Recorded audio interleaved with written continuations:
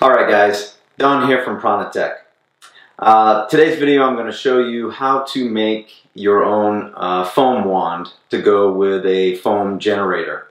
In an earlier video I showed you how I made my Aircrete foam generator, and I kind of breezed over how to make the wand, and so now I'm going to show you how to put one together with just common pieces from Home Depot or Lowe's. These are common items. Almost anyone can build this. It's not expensive. I think everything together may have cost $20. So I've got all the stuff laid out, and I'll go through each thing that you need and everything to put this together so you can make your own foam wand to go with your foam generator. Alright, let's get to it. I'll change the camera up so you can see what we're doing, and I'll show you how to make it. Alright, so here's everything you're going to need to put together your foam wand for making Aircrete. I'll go through each item. This is a 13 to 14 inch piece of 1.25 inch PVC pipe. It's not real critical on the length, but somewhere right around there is about perfect. I've made them longer, and it seems to be too much for the size foam generator that I made. So I reduced the length down to about, this one is exactly 13 inches, if you want to make it exact, the same as what we're doing here. But 1.25 inch PVC is what you want. I did pre-stage a couple things here just to save time, but this is just 1.25 inch cap. I then drilled it out with a hole on the end that's 5/8 of an inch in diameter. And the other thing I did was, it took 3 adapters to reduce this down to a threaded adapter that I could put one of these push connectors in.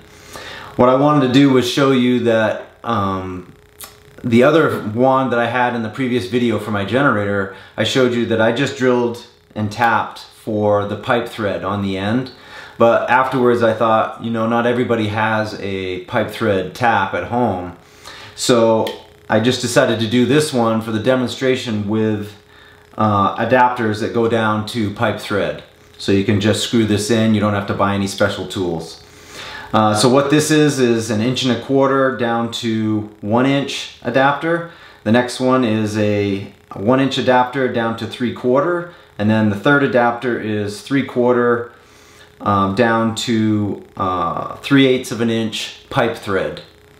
So you do have to have 3 adapters to get down to this size to get to the thread. So again, that's 1.25 inch down to 1 inch adapter, and then a 1 inch down to 3/4 adapter, and then a 3/4 down to an internal threaded 3/8 pipe thread fitting.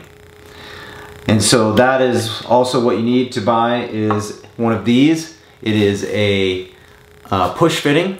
It has this little section on the end, and it's made for just being able to push in the 1/2 inch polyethylene tubing. People use it for airlines and things like that. But it has an O-ring down inside, and it has basically like shark bite teeth down in there. So when you push it in, it locks it. It can't come out until you push this. You hold it down, and then you can pull out the hose. You can get these at Home Depot or Lowe's. I think they're like $4 or $4.49, something like that. Anyway, you want it with 3/8 pipe thread on the end. That's what they come standard for the 1/2 inch, because we're going to be using 1/2 inch polyethylene tubing that you can get right at Home Depot. So I've already threaded this in. You will need some Teflon tape. So here's a roll of Teflon tape. I already taped this one up. And so you just put, you know, at least a couple wraps on the threading of your push-in connector, and then thread this in. Each one of these adapters, you're going to use some PVC adhesive. You can get this at Home Depot, Lowe's. It's one of the most common ones. The Christie's Red Hot is what I use because it seems to be the strongest. This doesn't have a lot of pressure in it when it's pumped up, but it's going to have, you know, 60 to 70 pounds of pressure, so we want to make sure it holds together. So each one of these you're going to put the adhesive on, glue it in, all 3 adapters. And then the other piece that I have is just a coupler for 1¼ inch. So what you're going to do is you're going to take your PVC glue, you're going to put it on your cap, and the first thing you're going to do is glue your cap on. And so this is your nozzle end where the foam is going to come out.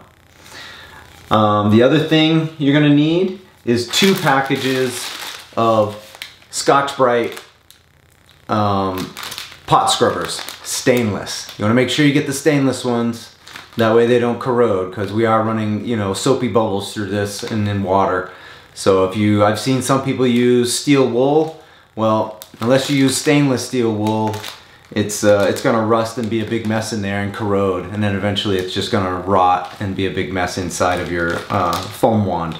So get the stainless pot scrubbers, and we're gonna need 6 of them, so you're gonna get 2 packages of them.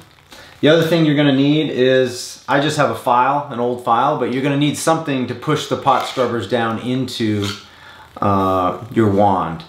And so I just happen to have a file handy, but an old broomstick handle works pretty good too. That's actually about the best I've found. And so when we put them in there, let me take them out and I'll show you. Okay, so once you get your pot scrubbers unpacked, you can see that there's kind of a hole on either end. They're kind of wound in a circular motion. They're kind of in a ball when you get it. But what you want to do is you want to stretch them out. You want to stretch them out a little bit lengthwise. You can see where the hole is on each end. So what we want to do is stretch them out a little bit so they'll go down inside of the 1¼ inch tube. You're then just going to take your tube, once you get them small enough, and you just feed them in there with your finger. And then just take your stick or whatever you have and push them down. We don't want to jam them down in there really tight. We just want them to be down in the tube, and because what we want is, we want the air pockets. All those little air pockets in there are what make the bubbles.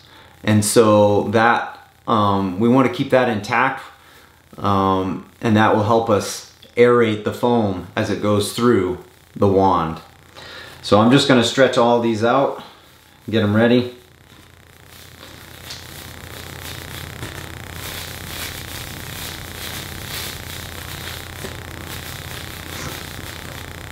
And you just keep stacking them up, pushing them down in there.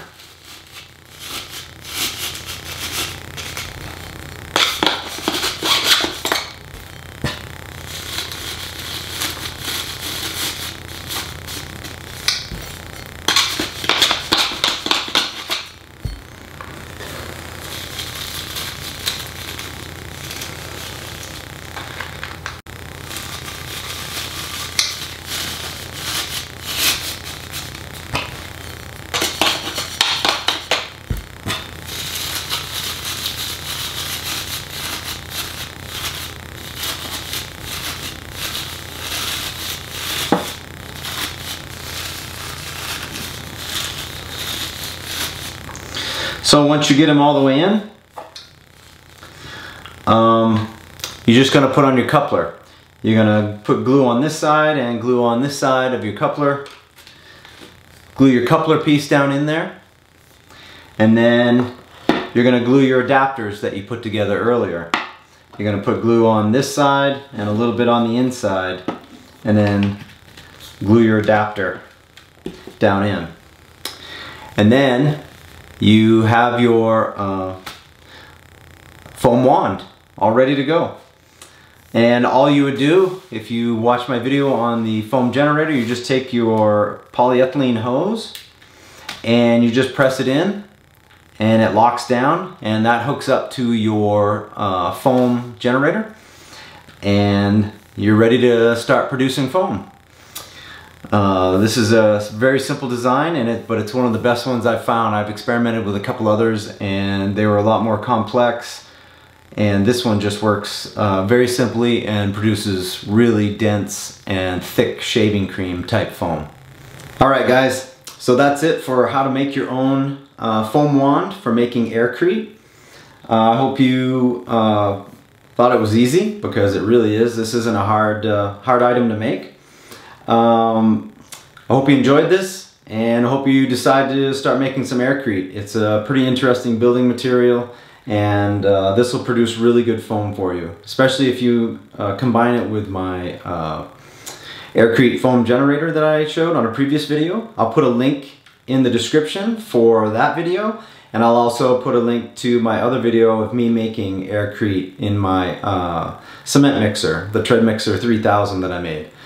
I've got another video for that too. I'll put a link for that, how to make your own cement mixer. I especially designed it for making Aircrete, so it's a really simple design, and it's an easy one you can make for cheap. So I made it out of a 55-gallon drum plastic barrel. But anyway, that's another video. Go watch that if you want to see it. And I hope you enjoyed this. If you have any questions or anything you were curious about how to make this or Aircrete or anything else, go ahead and leave your comments in the comment section and I'll answer them. I hope you enjoyed it. If you like my videos, please subscribe. I would appreciate it. And hit the like button and the bell so you get notified when I come out with new videos. I've got a lot of new videos. As you can see, if you look on my channel, there's a lot of new videos coming out every week. So go ahead and subscribe. I would appreciate it. And I'll see you on the next video. Thanks, guys.